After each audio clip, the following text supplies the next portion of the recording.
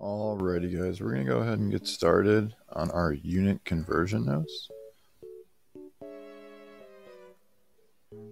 And these notes can also just be called dimensional analysis. So let's get started with our first question here. Our first question says that a waterfall is about 979 meters tall. We want to figure out how tall is this in feet. So how many feet is this? So in order to do that, we need to look at the units that we're given and the units that we want. So if we see really quickly, we're given meters and we want feet. So we need some sort of relationship from meters to feet. So the question is, 1 meter is equal to how many feet? Well, fortunately, I give you a unit conversion cheat sheet and you find out that 1 meter should be equivalent to about 3.28 feet. Therefore, I can go ahead and write my conversion like so. 3.28 feet is equal to 1 meter. Now that I have this equivalency, I can go ahead and convert my meters into feet.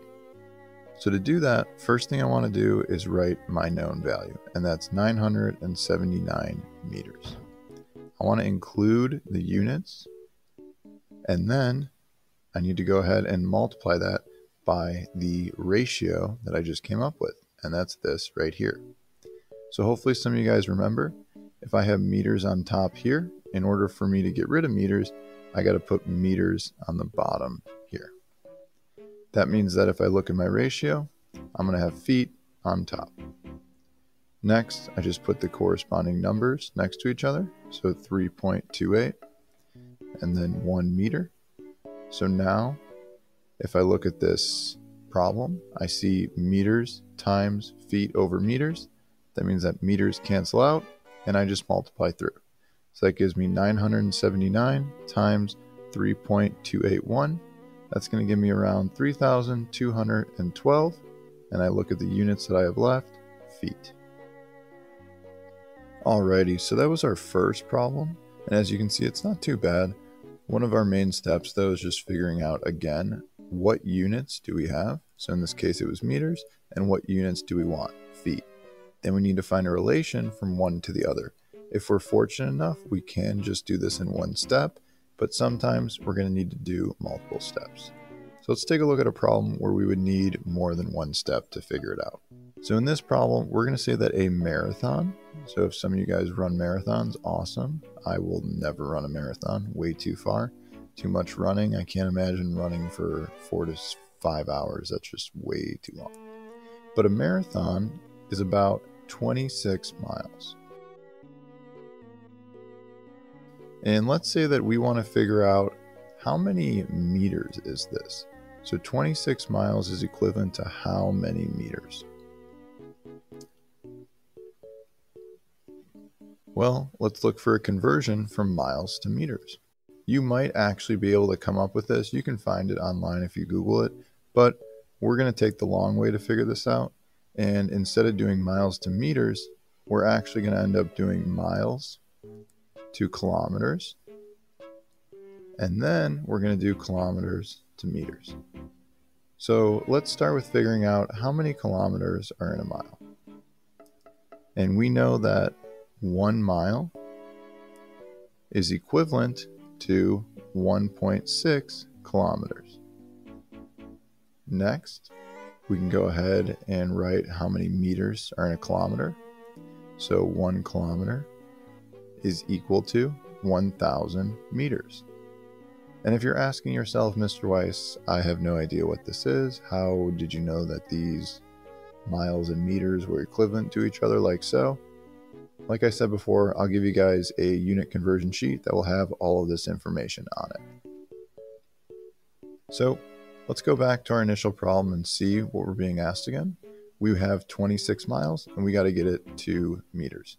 Unfortunately, we don't have that conversion. What we do have, though, is a conversion from miles to kilometers and kilometers to meters. So if we start with our 26 miles, we need to now multiply that by our fraction that includes miles. That's right here. So we have miles on top. That means we need miles on the bottom. How many miles was that? That was 1 mile. What goes on top? Kilometers, because that's the only ratio that we have. So 1.6.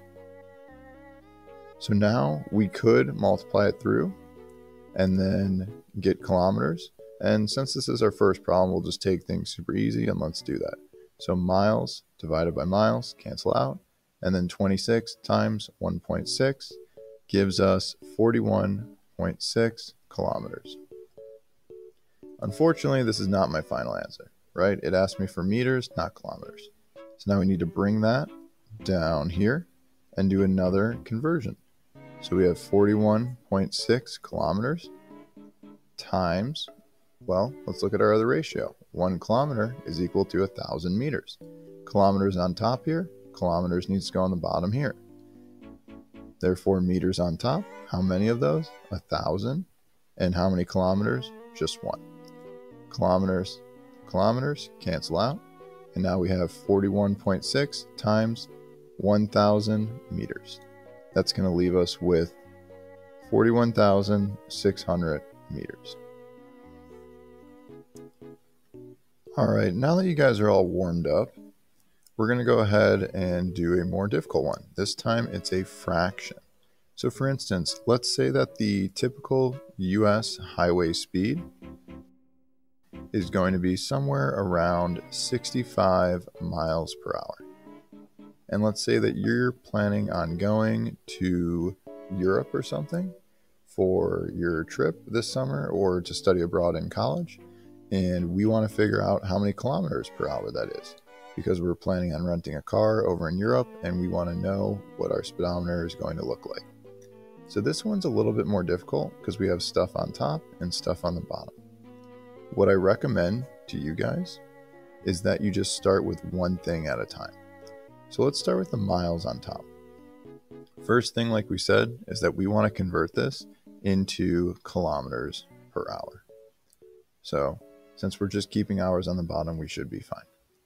So let's take a look at our tops. We have miles and kilometers. And let's find a ratio that tells us how many miles are in 1 kilometer. Well, we just did that. We know that 1 mile, or 1 miles, is equivalent to 1.6 kilometers. So now we can go ahead and plug that in. We have 65 miles over hours. And then again, we have miles on top here. We want to get rid of those. So that means that we need miles on the bottom. And we want kilometers, so we're going to put kilometers on top. How many miles? 1. How many kilometers? 1.6. Go ahead and multiply through. Miles cancels out. Kilometers we still have, and we still have hours. So therefore, we're going to end up with 104 kilometers on top and hours on the bottom. All right, I know what you guys are thinking. That still was a little too easy. So instead of converting that 65 miles per hour into kilometers per hour, we're going to convert it into feet per second. So this one's going to be a little bit more difficult. So first things first, let's start off with the miles to feet. So fortunately, I'm going to make things a little easy for you. And I'm just going to tell you that 1 mile is equivalent to 5,280 feet. And then we have hours and seconds. 1 hour is equivalent to 60 minutes. And then we have 1 minute is equivalent to 60 seconds. Now we can go ahead and use all this information to help us solve and figure out how many feet per second is equivalent to 65 miles per hour. So let's get started. 65, and I'm going to write my fraction like this, miles over hours. First things first, I want to get into feet. So what does that mean? Miles on top here means miles on the bottom here. Feet on top there. 5,280 feet is equivalent to 1 mile. Miles cancel out. Go ahead and multiply through. That's going to give me 343,200 feet per hour. Okay, but I told you that I want to end up with seconds, not hours. So let's go ahead and take this number, bring it down here, and continue. 343,200 feet per hour. Well, we need a way to get from hours to seconds. We don't have an hours to seconds, we have hours to minutes. So we have hours on the bottom here. This is the important part where people mess up on.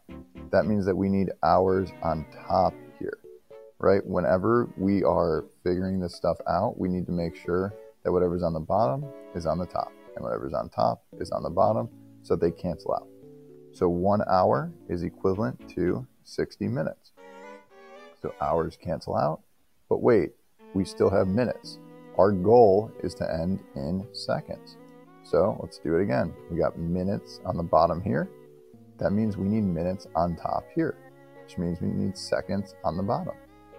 We said 1 minute is equivalent to 60 seconds. So 1 over 60.